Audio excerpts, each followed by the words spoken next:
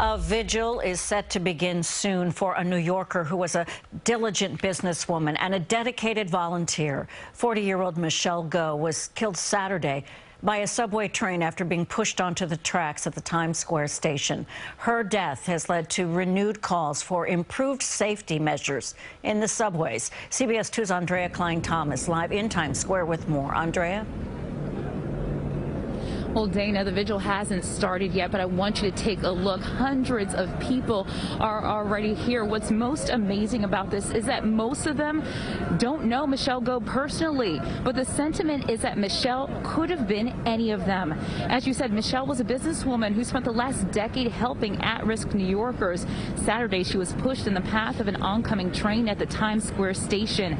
61-year-old Marshall Simon was arrested in connection to her death. The incident has raised concerns about crime on the subway, which Mayor Eric Adams today conceded that he too is concerned about his own safety.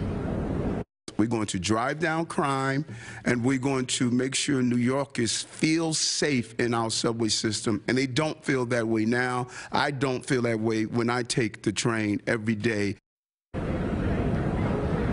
Just 3 weeks ago, Michelle Go was in the Maldives celebrating her 40th birthday and ringing in the new year. Her family described her as being beautiful, kind, and intelligent.